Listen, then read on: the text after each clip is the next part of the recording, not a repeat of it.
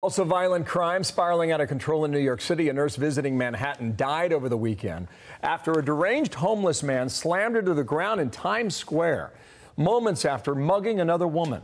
Meanwhile, a mentally ill woman shoving someone into a subway train last week. In both cases, the suspects were set free without bail from previous crimes, thanks to a 2020 bail reform law.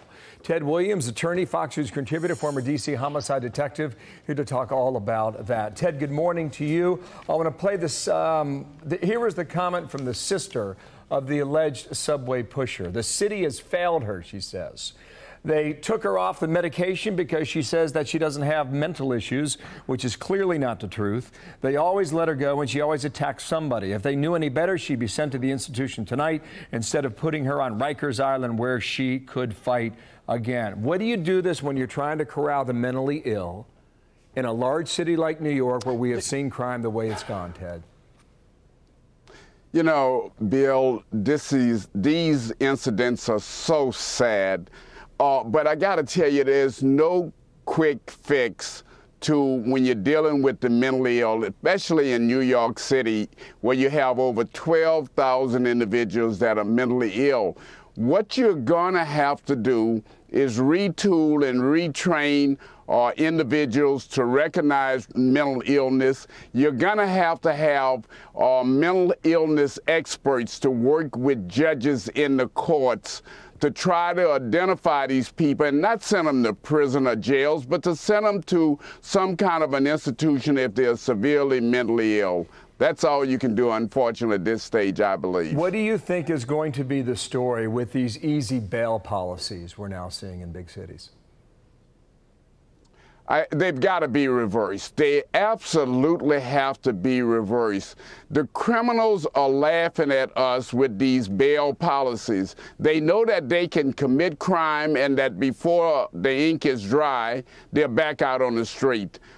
This just should not be happening in any city in America, Bill. Okay, well, it's happening. You know that. In the meantime, there's a movement here. We had defund, and now it looks like they're looking for a refund. What gives with the defunding of the police trying to get their money back? Law-abiding citizens are standing up and saying, what the hell you mean defunding the police while crime is going up in our neighborhoods? And I think the politicians who have tried to be politically correct are now reversing and trying to give more money. You got New York City there where de Blasio is taking millions away from the police department, and crime is on and up up spike there in New York, and that, you know, you've got to do something, and that's happening around the country. Just recently, the actor Morgan Freeman came out and spoke out rightfully against this so-called defunding crap. Okay, here is the homicide rate in the big cities that we're talking about. So far now in 2021, New York City is at 263, Austin up about 53, and Los Angeles at 299. That's some stunning numbers there. What was this comment about trying to be politically correct, Ted?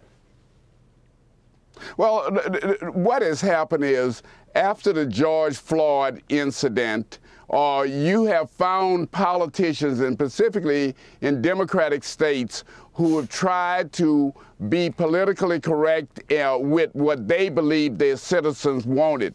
And what they believe their citizens wanted is really not what their citizens wanted. Citizens, black, white, yellow, blue, all they want to do is to feel safe in their neighborhoods, and that is not happening. I must say, I take my hat off to President Obama and Biden, who said this defunding the police is just something that should not happen, and I wholeheartedly agree with that. Well, refund the defund it is. Ted Wheeler, thanks for coming in today. Nice to see you on this Monday. Thanks, Ted. My pleasure, Bill.